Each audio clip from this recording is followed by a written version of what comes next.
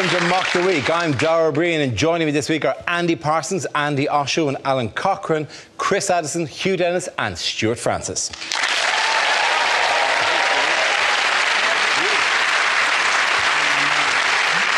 We start with a round call. If this is the answer, what is the question? On the board are 6 categories. Andy, which category would you like?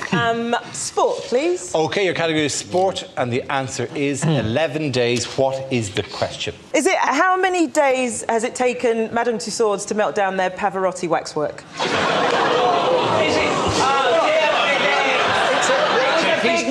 This is a big opera crowd. Is it how long did I have to spend by the hotel pool this summer before I saw a lady who wasn't reading 50 Shades of Grey?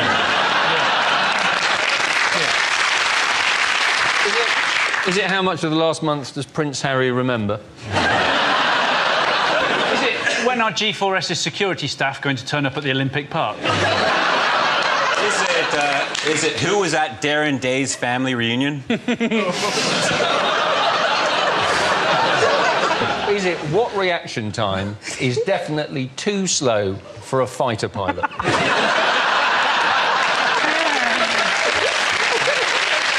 Is it how long's just right for a holiday? Because 14 days is too long. If you go for 2 weeks, you spend the last 3 days going, it's too long, isn't it? Is it how long I've had this pesky erection, ladies? How long did it take before the Essex Lion got a vajazzle? Is it, how long does it take to watch 12 series of 24? Because they're slightly shorter for the adverts, you see. When you watch the show, is that why your holidays feel slightly too long? Is it, in fact, according to his tax return, how many days' work did Jimmy Carr do last year?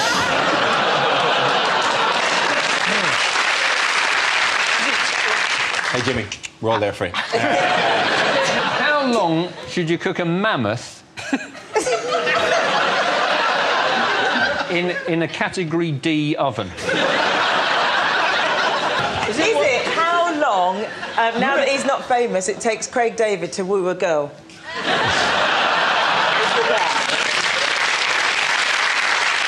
Does anyone know the correct answer? Very straightforward. Is it how long does the Paralympics last for? Very good. Thank you very much. Good answer. Yes. The question I was looking for was how many days of sporting action are there in these record-breaking London Paralympic Games? The London Paralympics look set to be the most successful ever. TV viewing figures are in the millions, and events are selling out within minutes of new tickets being released. Have you been watching the Paralympics? Yeah. Oh, it's brilliant, wasn't it? The opening ceremony, I loved that. Ian McKellen on stage. I did think it was a bit of a risk, though, booking Magneto when there were so many wheelchairs kicking around. I saw all those wheelchairs flying through the air. I thought he's up to his old tricks again. And then there was Stephen Hawking there as well, wasn't it? I wondered if it was actually Stephen Hawking or whether it was just Professor X in disguise and it was all going to kick off, you know, and Stratford would be reduced to what it looked like 7 years ago. Was it just me or was Hawking lip-syncing?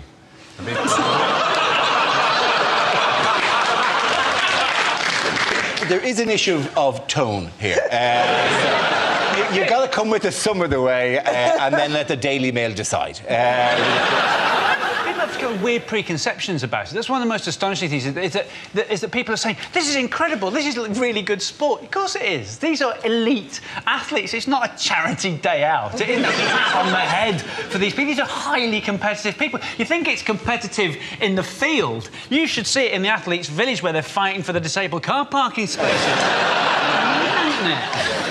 What I found a bit confusing about the whole thing, though, I mean, I'm watching it and I'm loving it and I think it is fantastic, but I'm finding the classifications a bit confusing. Because until last weekend, for me, an F-42 was a fighter plane or a night bus to Brent Cross Shopping Centre.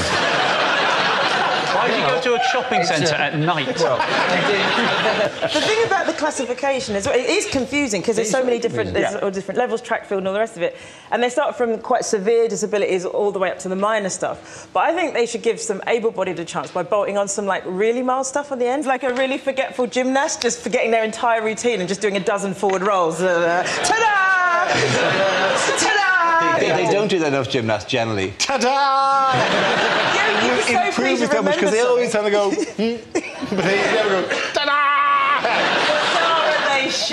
They should. I've been thinking about this. I quite like to see some cheating in the Paralympics.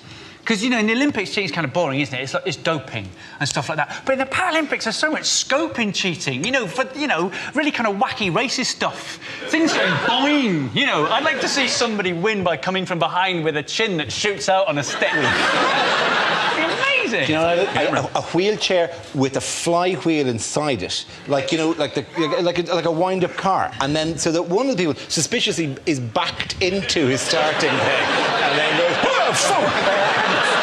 Shoots down. Yeah. Wait a minute. Of all the events that have been fantastic, and the wheelchair basketball has been, because it's like this is a genuine. This is not in any way a mock-up. This is a sport that these are the best people at the world at, right? But it's properly brutal. If for no other reason you knock somebody over, the rest of the team just leaves. And there's a guy, and it's really like, he's gone. He's dead to us. Leave him. He can back up again. He can join in again. They do this. They just spring back up into their chair. I've never seen anybody do anything quite like it. Well, very rarely do you see somebody in a wheelchair falling over and everyone going, no, leave him. To spring back up. You say that, but I live in London. My favourite event is the blind running.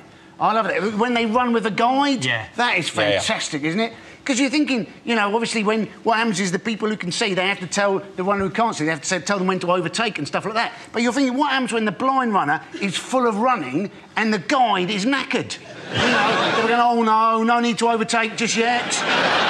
No, we're doing fine. We're in the lead. Oh, I'm sorry, we can't sit. Guides. Like I saw Libby Clegg, who's a visually impaired runner, and she runs with a black guy, but not all of them run with guides. So it feels like a little bit of an unfair advantage. She's basically being dragged around by Usain Bolt. Somebody said that to me. Said, yeah, but they're being pulled by faster. They're not being pulled though, aren't they? You don't see 8 blind people being dragged over the line. These strapping huge. Where are we going? Horse racing. That's clearly cheating because those jockeys have got massive horses underneath them. My favourite bit of commentary was an interview, actually, in the proper Olympics. There was an interview with a guy called Ross Murray, I think. He was a British runner who not qualified for the semi-finals of the 1,500 metres. He was a protege of Steve Cram. He'd come, like, 6th or something in his race. And the guy said, well, what went wrong, Ross? And he went, well... I came from the northeast. He said, well, I think it's, you know, to be honest, it was a lot harder for me out there than it was for the Ethiopians and the Kenyans because, you know, they've been hard at it for 4 years. And to be honest, I've been hard at it since January after 2 years on the lash.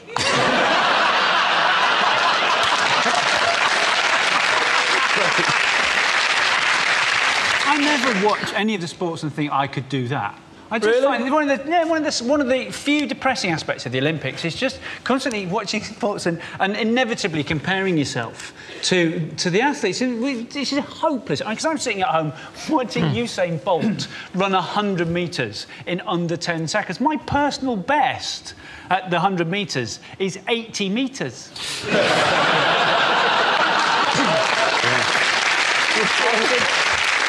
I think actually that depression of what they achieve is even worse for the Paralympics because they conquer so many different challenges and I watch it and it just brings me down because I think I once didn't go running because I had a sore finger. Did you watch any of the canoeing? I love the canoeing. The reason I love the canoeing, my favourite bit of it was that there was a double kayak pair, British pair, called Florence and Hounslow. And I thought, that is the most unlikely town twinning in history.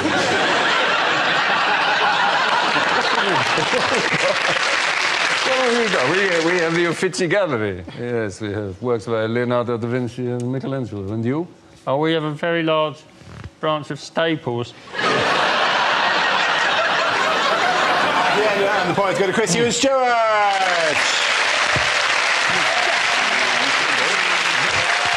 Now we play a round called Oscar Pistophius. This game involves Stuart, Andy and Andy, so if you could make your way to the performance area, please. This round is a stand-up challenge. I launch the wheel of news, and whoever chooses to stop, one of our performers must step forward and talk about that subject. The winner is whoever I think is the funniest. OK, here we go.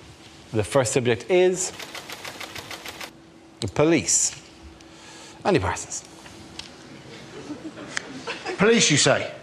Yeah. Oh. I thought it was going to be bondage. So the police, often into bondage, aren't they? The police, they've done away with annual fitness tests. Apparently, the only people who are going to get fitness tests now are some of the specialist positions, marksmen and women, and dog handlers. And you're thinking, well, surely they're the only set of people who don't actually need to be fit. They never need to chase a suspect, do they? They can either shoot them or set the bloody dog on them.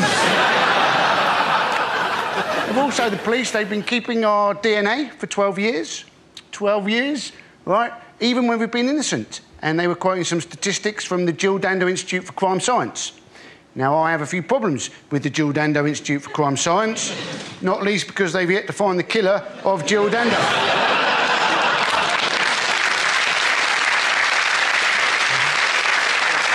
That, to me, would be like having the Lord Lucan Missing Persons Helpline. Thank you very much, Andy Parsons. The next subject is dating. Who wants to come in that? OK. Andy Usher. Yes. Well, I think that dating and technology do not go together. This is a true story. It was in the Metro, so it must be true. A brother and sister who were separated as children met each other again through a dating website. And they only found out 3 weeks into dating. And it was reported as a good news story as well, because the woman was like, oh, my God, we've got so much in common. I'm thinking, yeah, like your DNA. Like, this is only a good news story if they found out before anything happened. Like, you don't want to find out like this. Like, oh, my God, my brother had a mole on his dick. What did you say your surname was? There are some good things about technology and dating. There's this app, Grindr, that gay guys are using. For those of you who don't know, basically, it tells them how far they are from another available gay man. I was telling a friend this, and he was like, so it's like a tracker. It's not a tracker. OK, you're not hunting gay men. It's not that. It's not that. And also, the guys have to be registered on the website. You know, you can't use your iPhone as a gaydar. You can't sort of just go up to someone and go... You are fabulous. But anyway, I downloaded Grindr onto my phone, and there were like, as soon as I fired it up, there were like 70 registered guys within 10 metres of me. It was amazing. Do you know what it was like? You know that scene in Aliens where they're surrounded by the aliens? They go, 10 metres.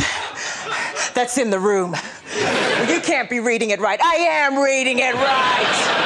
They're coming through the goddamn wall. I'm not saying shoot gay men. There's a film called Alien.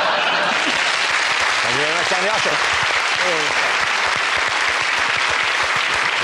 OK, that leaves us with Stuart. Let's see what you've been left with. Let's spin the wheel. And the topic is family. I'm homesick. Does my wife think I'm a control freak? I haven't decided yet. She used to hate that joke. Now she loves it.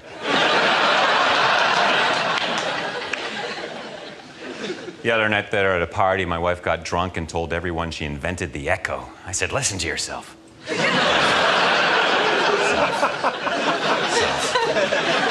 I'm not thrilled that my wife's into bondage, but my hands are tied. Pretty woman. I call her Dollface because she's so pretty. And she's missing an eye.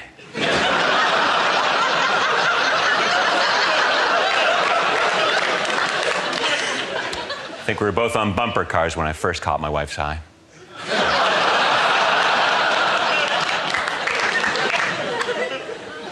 Now, we actually met at a sushi restaurant, and last week we went back for old time's sake. Actually, I don't think it's pronounced that way. Thank you very much. You're started. Points at the end of that round go Andy. Everybody sit back down.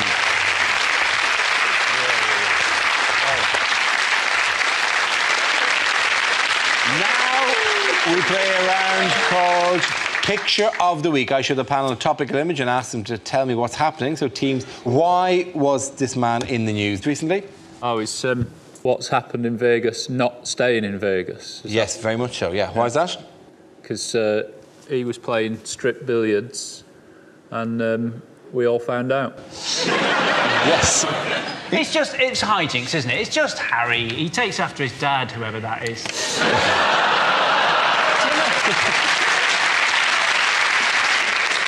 Should they have printed the pictures? It was a weird moment for newspapers when the Sun printed the picture saying, here's the picture you've all seen already. It's like the opposite of news, isn't it? The Royals haven't actually complained after they've printed the picture, have they? Because I guess they're thinking, well, you know, if he's naked, at least he's not wearing a Nazi uniform. I did think strip billiards sounded a bit... Strip billiards, it's hard enough dating as it is, but if you're waiting for a girl who understands the rules of billiards, you're going to die alone, aren't you? So billiards sounds so posh as well. It's like, were they done with playing Spin the Pauper?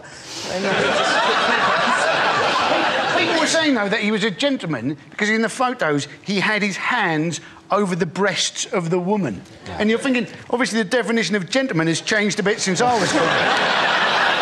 It's nonsense spinning it. Oh, he's just being a normal soldier. He is. Yeah, he's being a normal soldier. Like all those other soldiers with their $900 a night private bungalows in the grounds of a Las Vegas mansion. It's this bullshit that we get sold the whole time. Oh, he's just like us. They're just like us, the royal family. They're not. They're not just like us. You have never accidentally ended up in a part of your house you've never been in before. They are not like us. The kitchen. Apparently, though... 1970s joke. The troops in Afghanistan, they've all come out in support, haven't they? Yeah. By taking photos of themselves, you know, stripped completely naked. Yeah. And it's basically carry on up the Khyber all over again, isn't it? These photos are actually, they were taken before the Harry thing. This is just down to government cutbacks. It says they're doing it in support of Harry. They're not, are they? They're taunting him. They're stripping naked in the Afghan sun going, try it over here, ginger lad. 2 minutes naked out there, he'd look like a baby bell. Yes, there are websites of squaddies and squaddies' families who have supported Prince Harry, decided to... you know, I'm not saying that, you know, I'm not much of a royalist, but it's not... You know, I still think there's an important principle here that, you know, if a man wants to be naked at a party, then we should support that as much as we can. That's why I published this particular photograph. Proud to do that. Yeah. Interesting that you got an All Blacks tattoo there. Yeah, it is actually. Yeah. You now Maori. I briefly played for the All Blacks before that photo was poorly doctored. Also, if you think my tattoos are bad, you should see Andy's tattoos. Andy's tattoos are terrible. I mean, he really has. Hugh, we're not saying that you're, you know, but I thought you were generous to do it amidst foliage, which I thought was disgraceful.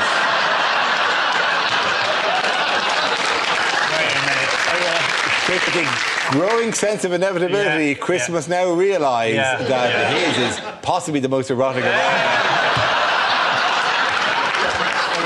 Again, that is real. Well, and that has confirmed many people's suspicions that if you see me naked, there is a pussy. Whose famous face was recently given a makeover? What? Is this Jesus story? This is the Jesus story. This is like this Spanish woman who tried to restore this painting and just ruined it. She did. Where was it? It was, yeah, it was in... It was in Spain. It was in Spain. I'm trying to find... Where the Spanish ladies are. Yes. And they do dance well.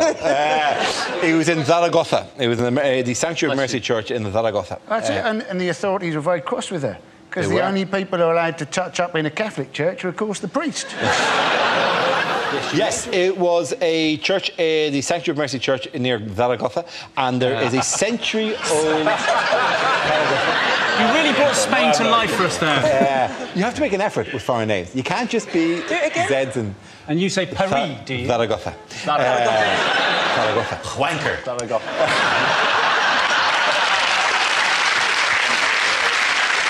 So, anyway. Hola, ¿qué tal? Sí, bueno. See, the worst thing is I do the Spanish accent, it goes Mexican incredibly quickly. There was a fresco in a church in Zaragoza. This fresco was incredibly beautiful. They call it El Guapismo.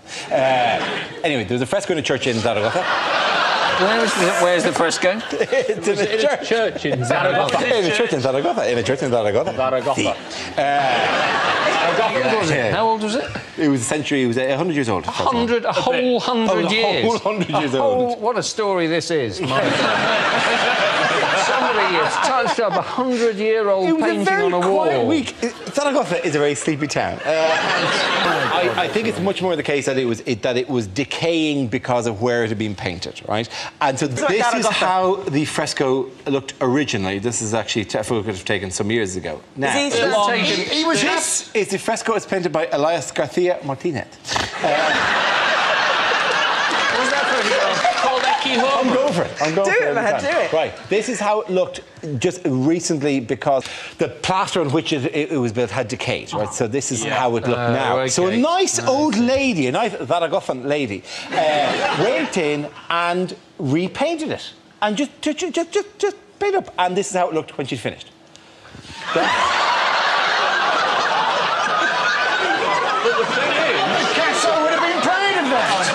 She's done a great job of it. The thing is, Here's one I sent in earlier. You really should be.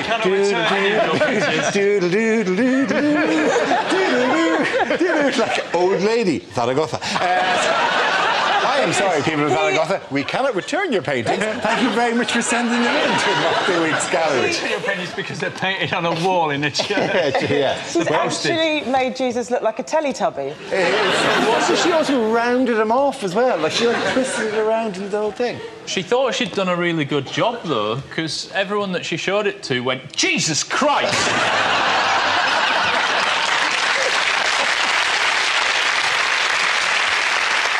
Completely fair. We don't actually know what Jesus looked like. You didn't look like that. Just assume that he looked like...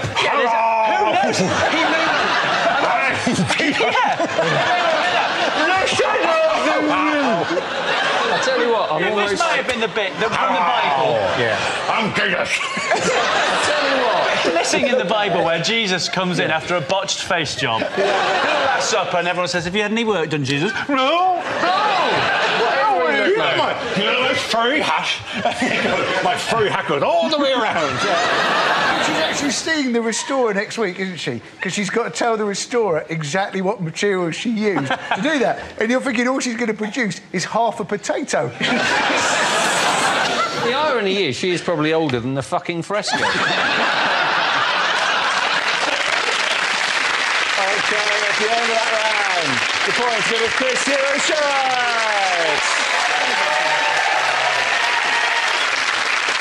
Now we come to scenes we'd like to see. So if everyone can make their way over to the performance area, I'll read out this week's topics, and then we'll see what our panelists can come up with. Okay, here we go. The first subject is rejected questions from this year's exams. If sine A over A equals sine B over B equals sine C over C, what are the chances that you're ever going to use this in your sodding adult life?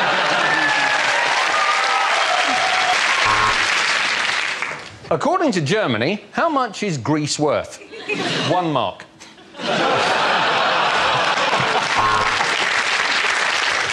Exam board of Zaragoza. Paint Jesus. Jonathan is a Nigerian prince. What are your credit card details?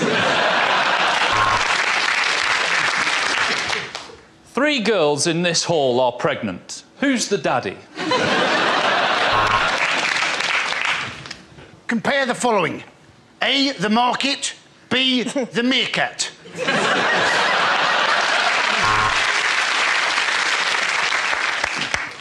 Heat the crystals until they produce a vapour. Inhale. The exam seems easier now, doesn't it?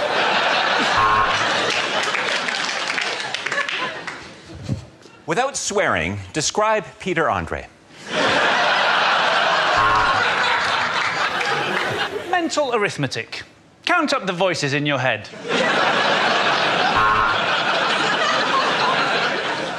Using the paper provided, roll a joint and pass it round.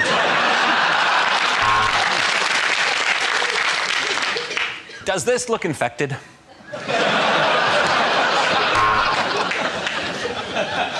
In the recent Olympics, Great Britain won 3 times as many gold medals as Australia.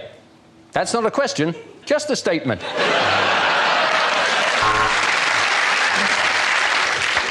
One Direction are incredibly popular. Explain. Sport. How do you spell Akabusi? Is it A-K-B-U-C? Yes or no?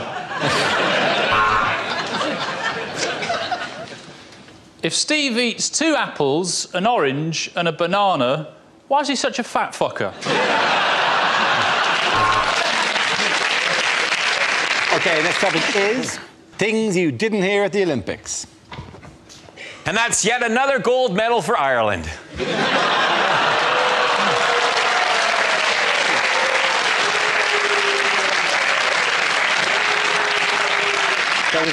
One thing I grew tired of was the Canadian national anthem.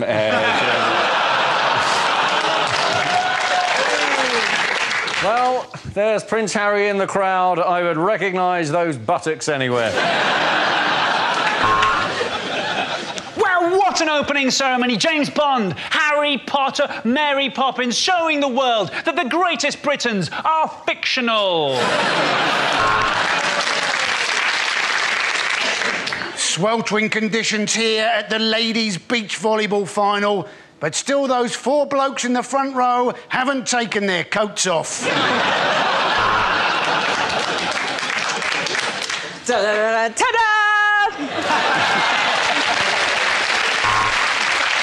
And that's the starting pistol, and they're running. They finished. To be honest, I usually do the snooker.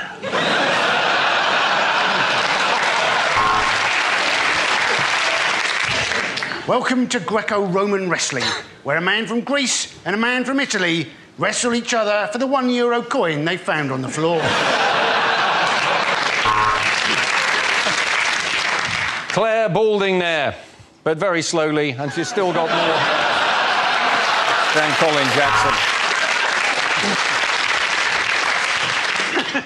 And the long jumper from Sierra Leone there, raking the sand for landmines.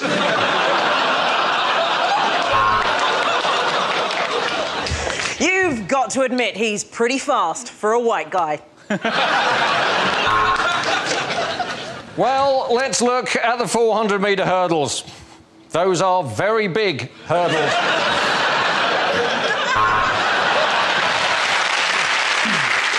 And the winner is jumping up and down with delight, which will probably see them disqualified from the wheelchair marathon.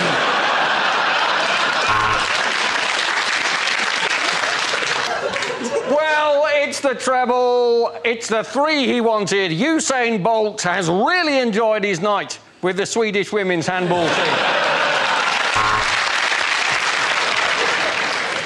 And next up, it's the dressage, or as it's properly known, river dance for horses. And now it's time for the clean and jerk, and clean again with an old sock. The points go to Alan, Andy and Andy!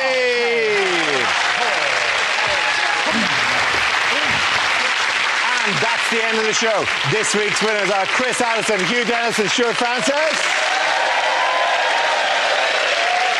Commiserations to Andy Parsons, Andy Osho and Alan Cochrane. Thank you for watching. Good night.